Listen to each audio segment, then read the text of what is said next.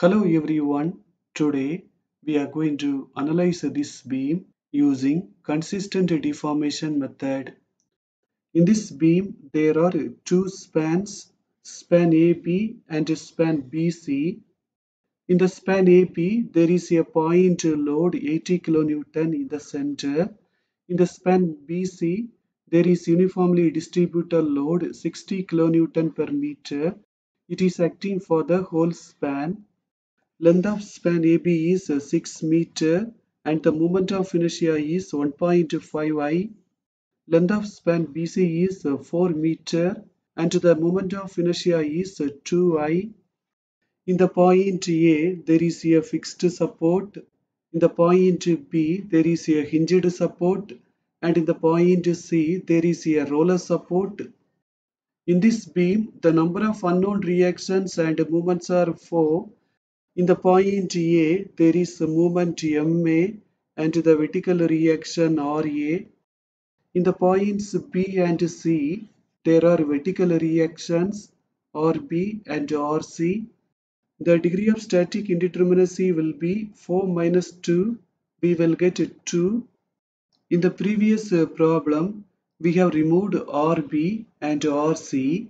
But in this one, I am going to remove the movements from the point A and from the point B, which are MA and MB.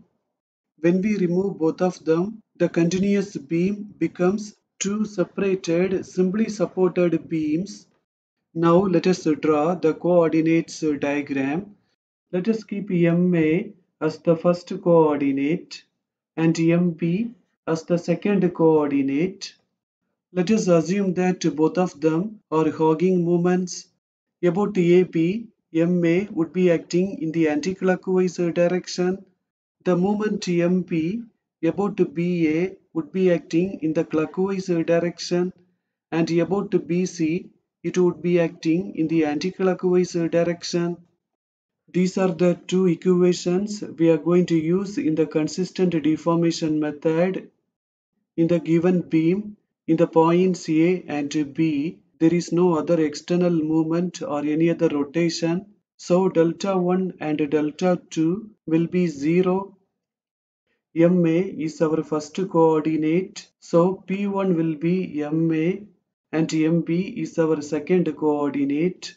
So P2 will be MB. In these two equations, first we are going to find delta 1L and delta 2L.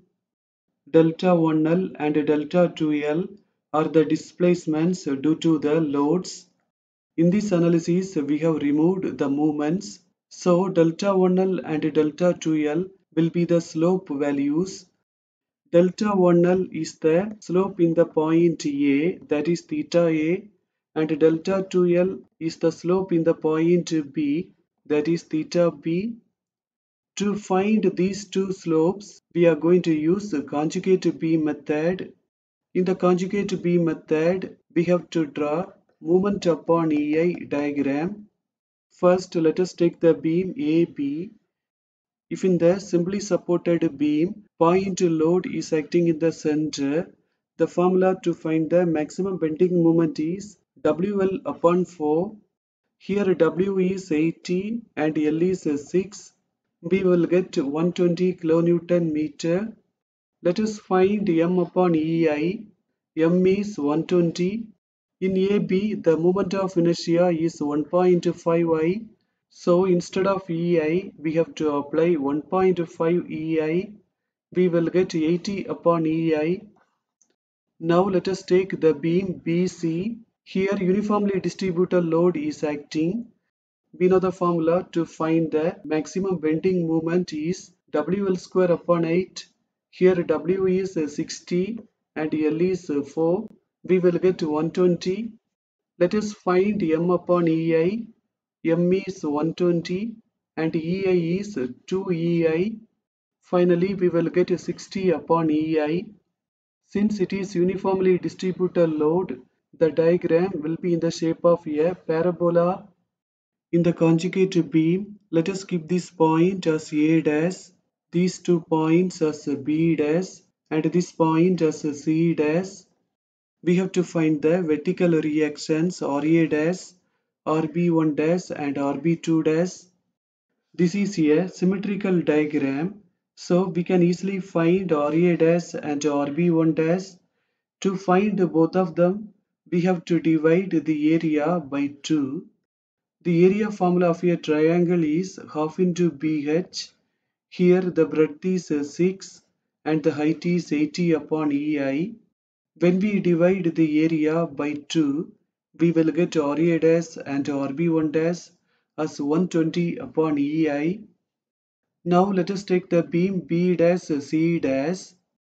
This is also a symmetrical diagram, so we can easily find RB2 dash and RC dash. We have to divide the area by 2. The area formula of a second degree parabola is 2 upon 3 pH. Here the breadth is 4 and the height is 60 upon EI. So for RB2 dash and RC dash, we will get 80 upon EI. Now let us find delta 1L, that is the slope in the point A, theta A. In the conjugate beam, that will be the shear force at A dash, that is RA dash. We know that RA dash is 120 upon EI. So delta 1L will be 120 upon EI. Now let us find delta 2L, that is the slope in the point B, theta B, which will be equal to RB dash in the conjugate beam. We need to add these two reactions. After adding, we will get delta 2L, which is 200 upon EI. Now we are going to find these four displacements. Delta 12 and delta 21 will be same. First, let us find delta 11 and delta 12. For that, in the first coordinate, we have to apply unit movement. Our first coordinate is MA. So in the direction of MA, we have to apply unit movement. Here you can see that I have removed all of the loads and I have applied unit movement in the direction of MA. Again, to find the displacements, we can use the conjugate beam method. We need to draw M upon EI diagram. First, let us take the beam AB. Using the right hand side rule, we can find the moments. In the point A, we have unit movement. It is acting in the anticlockwise direction, so that it will be negative. The point B is a simply supported end, so the moment will be 0. Let us find M upon EI. M will be -1, and instead of EI, we have to apply 1.5 EI. Since it is negative, the UVL should be acting upwards. Now let us take the beam BC. In the beam BC, there is no load or movement. So throughout the beam, the movement will be 0. In this case, no need to consider beam BC. Since the UVL is acting upwards, the vertical reactions will be acting downwards. To find RA dash, let us take moment about B dash. In this case, we have to follow right hand side rule. RA dash is acting in the anticlockwise direction, so that it will be negative and the distance is 6. The UVL is acting in the clockwise direction, so that it will be positive. For the UVL, we have to multiply the area with the centroid distance. The area formula is half into BH. Here the breadth is 6 and this is the height. The centroid distance about B dash is 2 upon 3 into breadth. So 2 upon 3 into 6. For RA dash, we will get 4 upon 3 EI. We can easily find RB1 dash. We have to subtract RA dash by the total load. Area is the total load. We already found that. The area minus RA dash, we will get RB1 dash, which is 2 upon 3 EI. Now let us find delta 11, that is the slope in the point A, theta A, which is the shear force at A dash in the conjugate beam. That will be RA dash. RA dash is acting downwards, so it will be negative. So for delta 11 we will get minus 4 upon 3 EI. Now let us find delta 12, that is the slope in the point B theta P, which is RB dash in the conjugate beam. It is acting downwards, so it will be negative. Now we are going to find delta 21 and delta 22. We need to apply unit movement in the direction of MB. You can see that I have applied unit movement in the direction of MB. Now we have to draw M upon EI diagram. First, let us take the beam AB. In the point B, the moment is minus 1, and in the point A, the moment is 0. So M upon EI will be minus 1 upon 1.5 EI. Since it is negative, the UVL should be acting upwards. Now let us take the beam BC. In the point B, the moment will be minus 1, and in the point C, the moment will be 0. M upon EI will be minus 1 upon 2 EI. Since it is negative, the UVL should be acting upwards. To find RA dash, let us take moment about B dash. RA dash is acting in the anticlockwise direction, so that it will be negative, and the distance is 6. The UVL is acting in the clockwise direction, so that it will be positive. For the UVL, we have to multiply the area with the centroid distance. Area formula is half into BH. Here the breadth is 6 and this is the height. So this is the area. The centroid distance about B dash is 1 upon 3 into breadth. So 1 upon 3 into 6. For RA dash, we will get 2 upon 3 EI. To find RB1 dash, we have to subtract RA dash by the area. For RB1 dash, we will get 4 upon 3 EI. To find RB2 dash, let us take moment about C dash. RB2 dash is acting in the anticlockwise direction, so that it will be negative, and the distance is 4. The UVL is acting in the clockwise direction, so that it will be positive. This is the area. The centroid distance about C dash is 2 upon 3 into breadth. Here the breadth is 4, so 2 upon 3 into 4. For RB2 dash, we will get 2 upon 3 EI. Now let us find delta 21 in the conjugate beam, that is RA dash, which is 2 upon 3 EI. Since it is acting downwards, it will be negative. Now let us find delta 22, that is RB dash. We need to add these two. Since they are acting downwards, both of them will be negative. For delta 22, we will get this. In these two equations, we have found everything. Let us apply them. Then we can make these two equations. Using the calculator, we can solve these two equations. For MA, we will get 48 kilonewton meter, and for MP, we will get 84 kilonewton meter. For both of them, we have got positive values. That means our assumption is correct. They are Hawking moments.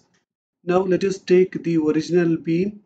Using MA and MP, we can find the vertical reactions. To find RA, let us take moment about B. RA is acting in the clockwise direction, so that it will be positive, and the distance is 6. So 6 RA. MA is acting in the anticlockwise direction, so that it will be negative. 80 kilonewton is acting in the anticlockwise direction, so that it will be negative, and the distance is 3. MB is acting in the clockwise direction, so that it will be positive. For RA, we will get 34 kilonewton. Now from the point C, let us take moment about B to find RC. In this case, we have to follow left hand side rule. RC is acting in the anticlockwise direction, so that it will be positive, and the distance is 4. The UDL is acting in the clockwise direction, so that it will be negative. With the UDL, we have to multiply the distance and then the distance by 2. MB is acting in the anti-clockwise direction, so that it will be positive. For RC, we will get 99 kilonewton. Then by applying this rule, we can find RB. Now we are going to draw the bending moment diagram by superposition method. First, we have to assume every span as a separate simply supported beam. Then using these formulas, we can find the maximum bending moments and we can draw these two diagrams. Using the moments at A and at B, we can draw the end moment diagram. Since these two moments are hogging, the end moment diagram will be negative. Then by combining these two diagrams, we can draw the bending moment diagram by superposition method. Using the right hand side rule, we can find the shear force values. Here you can see the shear force diagram. In this point, the shear force becomes 0. For the span BC, in this point, there will be maximum positive bending moment. In this point, we can make a section and find the distance. You can see that in that point, I have made a section at a distance of x from C. We know that in this section, the shear force is 0. Using that concept, we can find x. For x, we will get 1.65 meter. Using the left hand side rule, let us find the maximum positive bending moment. RC is acting in the anti-clockwise direction, so that it will be positive and the distance is 1.65. The UDL is acting in the clockwise direction, so that it will be negative. We know that with the UDL we have to multiply the distance and then the distance by 2. This is the maximum positive bending moment at BC. The point C is a simply supported end, so the moment will be 0. Now let us find the moment at B. RC is acting in the anti-clockwise direction, so that it will be positive and the distance is 4. The UDL is acting in the clockwise direction, so that it will be negative. With the UDL, we have to multiply the distance and then the distance by 2. We will get minus 84. To find the moment at A, we can use right hand side rule. MA is acting in the anti-clockwise direction, so that it will be negative. Now let us find the moment at D. MA is acting in the anti-clockwise direction, so that it will be negative. RA is acting in the clockwise direction, so that it will be positive and the distance is 3. Finally, we will get 54. This is the proper bending moment diagram. If we make this diagram upside down, that is called bending moment diagram on the tension side. In these 3 points, the bending moment becomes 0. These are the points of contraflexure. We can make sections in these 3 points and to find the distances. You can see that in those points I have made sections. Using right hand side rule, we can find this distance. For that we will get 1.41. To find this distance x, again we can use right hand side rule. Using that we will get 4.17. Then to find this distance x, we can use left hand side rule. Using that rule, we will get 3.3 meter.